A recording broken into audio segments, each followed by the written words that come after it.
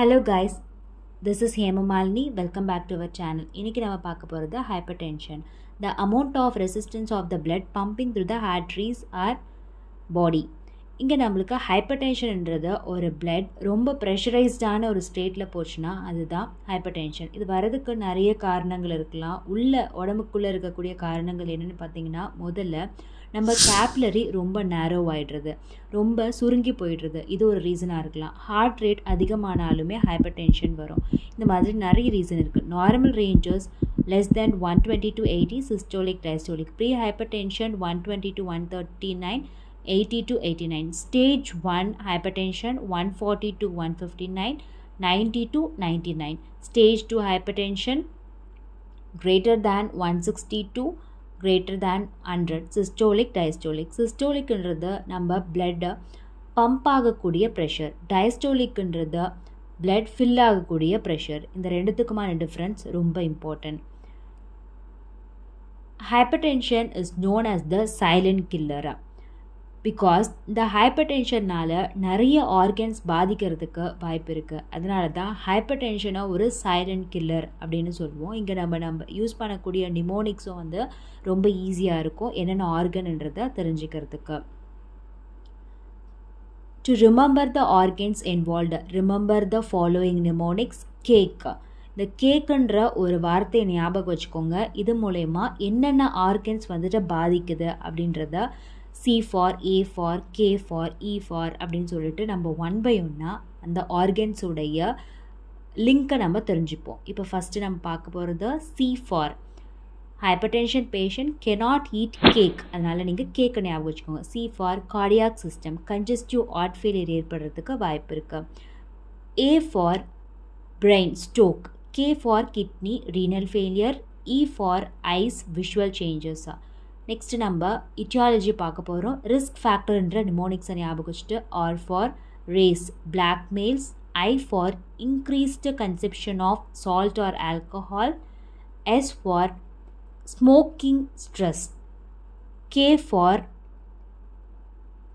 potassium level and vitamin D low. F for family health. A for aged person. C for cholesterol high. T for too much caffeine intake. O for obesity. R for restricting activity. S for sleep apnea. Pathophysiology of hypertension. Hypertension உடைய பேத்தோஃபிசியாலஜியை நம்ம தெரிஞ்சுக்கணும்னு நினச்சோன்னா அதுக்கு நம்மளுக்கு ரொம்ப இம்பார்ட்டண்ட்டாக இருக்க போகிறது renin angiotensin aldosterone system, ராஸ் system. இந்த ராஸ் சிஸ்டம் தான் ஒரு மெக்கானிசம் ஹைப்பர்டென்ஷனுக்கு எப்படி நம்மளை ஒரு இண்டிவிஜுவல் பர்சனை கொண்டு போகுது அப்படின்றத நம்ம தெரிஞ்சுக்கிறதுக்கு ராஸ் system is very important. Ross is responsible for increase the blood pressure when it becomes two low by activating angiotensin 2. Angiotensin 2ன்றது ரொம்ப இம்பார்ட்டன்ட். இந்த ஆஞ்சியோடென்சின் 2 தான் ஒருத்தவங்களுக்கு பிபி கம்மியாயிடுச்சுன்னா, இது நார்மலாக எல்லா ஹியூமன் பீயிங்க்கும் நடக்கக்கூடிய ஒரு விஷயம்தான். ஒருத்தவங்களுக்கு பிபி கம்மியாகும், அந்த பிபி கம்மியானதுலேருந்து அவங்கள நார்மலாக கொண்டு போகிறது ரொம்ப இம்பார்ட்டன்ட். அந்த நார்மலாக கொண்டு போகிறதுக்கு one of the hormone is responsible. அந்த ஹார்மோனோட பேர் தான் வந்து பார்த்திங்கன்னா angiotensin 2.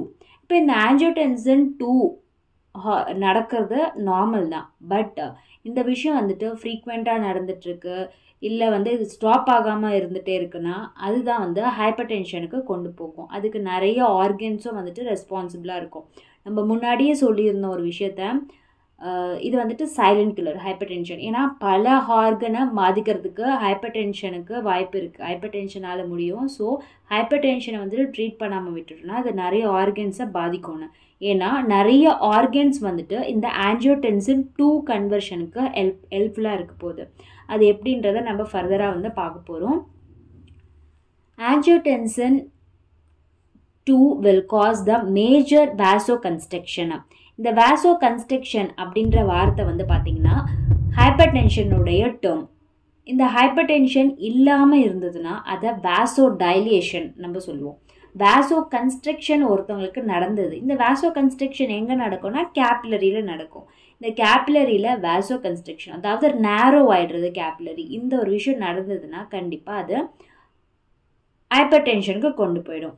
And help increase the blood volume by causing the kidney to conserve sodium and water and triggers the release of aldosterone and ADH, antidiuretic hormones. இது further நம்ம diagram formatல ஈஸியா வந்துட்டு பார்க்க போறோம்.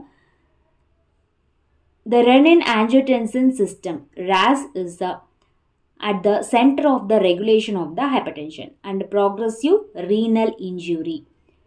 The pathophysiology of hypertension involves the impairment of renal pressure natriuses. நம்ம சொல்லியிருந்தோம்ல already ஒருத்தவங்களுக்கு hypertension வர்றதுக்கு காரணம் இங்கே நடக்கக்கூடிய இந்த மெக்கானிசம். இங்கே நம்ம ஃபஸ்ட்டு எதை பற்றி பேச போகிறோம்னா ரேஸ் மெக்கானிசமை பற்றி பேச போகிறோம். இந்த ரேஸ் மெக்கானிசம் நார்மலான ஒரு பர்சனுக்கு பிபி கம்மியாச்சுன்னா அதுலேருந்து நார்மல் பிபிக்கு கொண்டு போகிறதுக்கு இந்த ரேஸ் சிஸ்டம் ஹெல்ப் பண்ண போகுது. பட் இந்த சிஸ்டமில் ஏதோ ஒரு கொலாப்ஸ் நடந்தது அப்படின்னா அந்த கொலாப்ஸை ஆட்டோமேட்டிக்காக ஹைப்பர்டென்ஷன் ஸ்டேட்க்கு கொண்டு போயிடும். ஃபஸ்ட்டு ஒருத்தவங்களுக்கு பிபி கம்மியாயிட்டதுலேருந்து பிபி வந்துட்டு இன்க்ரீஸ் பண்ணுற வரைக்கும் என்ன ரேஸ் சிஸ்டமில் நடக்குதுன்றதை நம்ம பார்ப்போம். அதை நம்ம தெரிஞ்சிட்டாலே ஆட்டோமேட்டிக்காக ஃபர்தராக ஹைப்பர்டென்ஷன் எப்படி வருதுன்றதையும் நம்மளால் புரிஞ்சுக்க முடியும். ஃபஸ்ட்டு ஒருத்தவங்களுக்கு பிளட் ப்ரெஷர் கம்மியாச்சுன்னா பிளட் ப்ரெஷர் கம்மியான உடனே சிம்பத்தேட்டிக் nervous system fight or flight சிஸ்டம்னு சொல்லுவோம். சிம்பத்தேட்டிக் நர்வஸ் சிஸ்டமை ஃபைட் ஆர் ஃப்ளைட் சிஸ்டம்னு சொல்லுவோம். இங்கே ஒரு ஸ்டிமுலேஷன் வந்துட்டு நடக்கும். இந்த ஸ்டிமுலேஷன் மூலயமா ஒரு இம்பல்ஸ் வந்துட்டு ஜெஸ்டாக்ளோமுலர் செல்ஸ்க்கு வந்துட்டு கிடைக்கும். இந்த ஜெஸ்டாக்ளோமுலர் செல்ஸ் வந்துட்டு கிட்னியில் இருக்கக்கூடிய செல். இந்த கிட்னியில் இருக்கக்கூடிய செல்ஸ்க்கு வந்துட்டு ஒரு சிக்னல் கிடைக்கிறது மூலயமா ஜெஸ்டாக்ளாமுலர் செல் அப்பேரண்ட் இங்கே ஒரு ஸ்டிமுலேஷன் கிடைக்கிறது மூலயமா ரெனின் என்ற ஒரு காம்பவுண்ட் ரிலீஸ் ஆகும். கிட்னியிலேருந்து ரெனின் என்ற காம்பவுண்ட் ரிலீஸ் ஆகும். இந்த ரெனின் என்ற காம்பவுண்ட் ரிலீஸ் ஆன உடனே இந்த ரெனின் காம்பவுண்ட் பிளட் சர்க்குலேஷன் மூலயமா லிவருக்கு ஒரு சிக்னலை கொடுக்க போகுது. லிவருக்கு ஒரு சிக்னலை கொடுத்துட்டு ஆஞ்சியோடென்சினோஜன் அப்படின்ற ஒரு காம்பவுண்ட்டை ரிலீஸ் பண்ணுது. ஃபஸ்ட்டு ஒருத்தவங்களுக்கு பிபி கம்மியாயிடுச்சுன்னா ஆட்டோமேட்டிக்காக ஜெஸ்டாக்ளோமுலர் அப்பேரட்டஸ் செல்லுக்கு வந்துட்டு ஒரு ஸ்டிமுலேஷன் நடக்குது. அந்த ஸ்டிமுலேஷன் மூலயமா கிட்னி ரெனின்ற காம்பவுண்டை ரிலீஸ் பண்ணுது. இந்த ரெனின் காம்பவுண்டை பிளட் சர்க்குலேஷன் மூலயமா போயிட்டு லிவருக்கு ஒரு சிக்னல் கொடுக்குது. அந்த சிக்னல் ஆஞ்சியோடென்சினோஜனை ப்ரொடியூஸ் பண்ணுது. இந்த ஆஞ்சியோடென்சினோஜன் ஃபர்தராக லிவர்லேருந்து ஆஞ்சியோடென்சினோஜன் 1 கன்வெர்ட் ஆகிடுது. இங்கே ஒரு ப்ராசஸ் நடந்த பிறகு ஆட்டோமேட்டிக்காக ஃபைனலான நம்மளுக்கு காம்பவுண்ட் என்னன்னு சொல்லியிருந்தோம் ஆஞ்சியோடென்சின் 2ன்ற காம்பவுண்ட் கிடைக்க போகுது. இந்த ஆஞ்சியோடென்சின் 2ன்ற காம்பவுண்ட் டக்குன்னு கிடைக்காது. அதாவது ஆஞ்சியோடென்சின் 1லேருந்து ஆஞ்சியோடென்சின் 2க்கு கண்டிப்பாக டக்குன்னு கிடைக்காது. இன்பிட்வீனில் வந்துட்டு ஒரு கன்வர்ஷன் வந்துட்டு தேவைப்படும். இந்த கன்வர்ஷன் வந்து பார்த்தீங்கன்னா ஆஞ்சியோடென்சின் கன்வெர்ட்டிங் என்சைமா. இந்த என்சைம் வந்து லங்ஸ்லேருந்து கிடைக்கக்கூடிய ஒரு விஷயம். லங்லேருந்து ஆஞ்சியோடென்சின் கன்வெர்ட்டிங் என்சைமுடைய ஒர்க் நடந்தால் தான் ஆஞ்சியோடென்சின் 2 வந்துட்டு ரிலீஸ் ஆகும். இந்த ஆஞ்சியோடென்சின் 2 ரிலீஸ் ஆகிறது மூலயமா ஃபர்தராக இருக்கக்கூடிய விஷயம்லாம் வந்துட்டு நடக்க போகுது.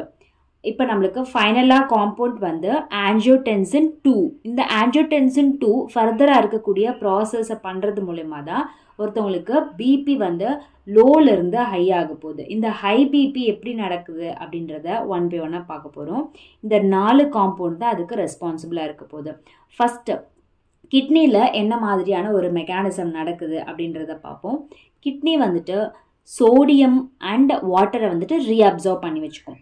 அதாவது ரீஅப்சர்வ் பண்ணதுன்றது சிக்னல் கிடைக்குது. சிக்னல் கிடைச்ச பிறகு இவ்வளோ ப்ராசஸ் எல்லாமே நடந்த பிறகு ஒன்ஸ் இந்த ஆஞ்சியோடென்சின் 2 வந்துட்டு பிளட்டில் இருக்குது, பிளட்டில் வந்துட்டு அதிகமாகிடுச்சு அப்படின்னு தெரிஞ்சாலே ஆட்டோமேட்டிக்காக கிட்னி வந்துட்டு ஓகே நம்மளுடைய உடம்புல பிளட் ப்ரெஷர் ரொம்ப வந்து கம்மியாக இருக்குது, ஸோ நம்ம அதிகப்படுத்தணுன்ற ஒரு ஸ்டிமுலேஷன் போயிட்டு கிட்னி வந்து சோடியமையும் வாட்டரையும் ரீஅப்சர்வ் பண்ணி வச்சுக்கிற வேலையை பார்த்துரும். அப்போ ரீஅப்சர்வ் பண்ணாலே என்ன ஆகும்னா வாட்டர் அந்த பிளட்டில் இருக்கக்கூடிய எலக்ட்ரோலைட்ஸ் அண்ட் வாட்டருடைய இது வந்து அதிகமாகிடும்.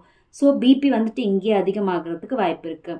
அண்ட் நெக்ஸ்ட் ப்ராசஸ் என்ன பண்ணணும்னா வேசோ கன்ஸ்ட்ரக்ஷன் மீன்ஸ் வேசோ டைலேஷன்னா கேபிலரி நார்மலாக இருக்கும், பிளட் ஃப்ளோ கரெக்டாக போயிட்டுருக்கும். அந்த கேபிலரி ரொம்ப நேரோ ஆகிறது மூலயமா blood pressure அதிகப்படுத்த முடியும். ஆல்டோஸ்டிரான் என்ன பண்ணும்? இந்த ஆல்டோஸ்டிரான் ஹார்மோன் வந்துட்டு adrenal cortex adrenal gland உடைய outer layerல இருக்கக்கூடிய one of the compound. இந்த adrenal cortex gland ஒரு trigger பண்ணுது. இந்த angiotensin 2 மூலமா ஒரு ட்ரிகரை வந்து ஏற்படுத்தி ஆல்டோஸ்டிரான் அப்படின்ற ஒரு ஹார்மோனை ரிலீஸ் பண்ணுது. இந்த ஆல்டோஸ்டிரான் ஹார்மோன் ரிலீஸ் ஆகிறது மூலமா சோடியம் அண்ட் வாட்டர் வந்து கிட்னியால் ஸ்டோர் பண்ணி வச்சுக்க முடியுது. இந்த ஒரு ஆல்டோஸ்டிரான் காம்பவுண்ட் தான் வந்து பார்த்திங்கன்னா இந்த ஹார்மோன் தான் கிட்னியில் இருக்கக்கூடிய சோடியம் வாட்டரை ரீஅப்சர்வ் பண்ணுறதுக்கு காரணமாக இருக்கக்கூடிய ஒரு விஷயமா இருக்குது. இதில் ஒரு விஷயமும் இருக்குது அடிஷ்னலாக. என்னன்னு பார்த்தீங்கன்னா பொட்டாசியம் வந்துட்டு நிறைய எக்ஸ்க்ரீட் பண்ணிடும். இந்த ஆல்டோஸ்டிரான் ஹார்மோன் பொட்டாசியமை நிறைய வந்து எக்ஸ்க்ரீட் பண்ண வைக்கும். ஆனால் சோடியமையும் வாட்டரையும் வந்துட்டு ரீஅப்சர்வ் பண்ணி வச்சுக்கும். அதனால தான் இந்த ஆல்டோஸ்டிரானை வந்துட்டு மினரலோகார்டிகோஸ்டிராய்டு ஹார்மோன் அப்படின்னு வந்துட்டு சொல்லுவாங்க. ஆனால் அந்த எந்த மினரலை வந்துட்டு ஸ்டோர் பண்ணி வைக்கும், எந்த மினரலை எக்ஸ்க்ரீட் பண்ண வைக்கும்ன்றது ரொம்ப இம்பார்ட்டன்ட். ஸ்டோர் பண்ணுறது சோடியம் அண்ட் வாட்டர், எக்ஸ்க்ரீட் பண்ணுறது பொட்டாசியமை எக்ஸ்க்ரீட் பண்ணும். இங்கே நெக்ஸ்ட் போஸ்டீரியர் பிட்யூட்டரி கிளாண்ட். இந்த பிட்யூட்டரி கிளாண்டில் ஆஞ்சியோடென்சின் 2 ஒரு ட்ரிகரை ஏற்படுத்துது. இந்த ட்ரிகரை ஏற்படுறது மூலயமா ஏடிஹெச் ஆன்டிடயரிட்டிக் ஹார்மோனா, இந்த ஹார்மோன் மூலயமா ஆன்டிடயரிட்டிக் hormone, டயரிட்டிக் ப்ராசஸ்னாவே increase the urine output. ஆன்டிடயரிட்டிக் ஹார்மோனுடைய வேலை யூரின் அவுட்புட்டை கம்மி பண்ணிடும். யூரின் அவுட்புட் கம்மியானாலே ஆல்மோஸ்ட் இங்கே எல்லா விஷயமும் ஆட்டோமேட்டிக்காக நடக்கும். These are the thing which is happening once the blood pressure drops two low. இப்போ நம்மளுக்கு பிளட் ப்ரெஷர் கம்மியான பிறகு இந்த கன்வர்ஷன் வரைக்கும் வந்துட்டு ஆல்மோஸ்ட் இந்த கன்வர்ஷன் எல்லாமே நடந்த பிறகு இன்க்ரீஸ்டு பிளட் ப்ரெஷரை. நார்மலாக ஒருத்தவங்களுக்கு இது நடக்கும்.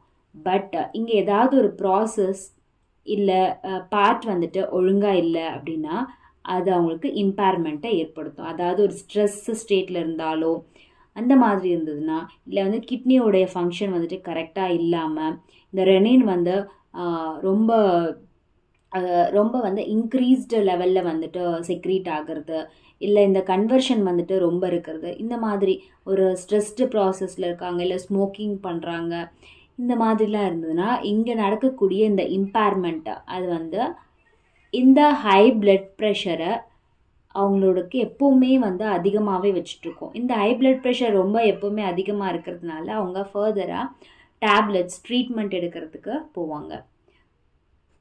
இன்க்ரீஸ் யூரின் அவுட்புட்டை இன்க்ரீஸ் பண்ணுறதுனால ஒரு ஹியூமனுக்கு அவங்களுடைய உடம்புல இருக்கக்கூடிய வாட்டர் கண்டென்ட் அண்ட் எலக்ட்ரோலைட்ஸ் இது எல்லாமே கம்மியாகும். இது கம்மியாகிறது மூலமா ஹைப்பர் டென்ஷன் ஆட்டோமேட்டிக்காக கம்மியாயிடும்.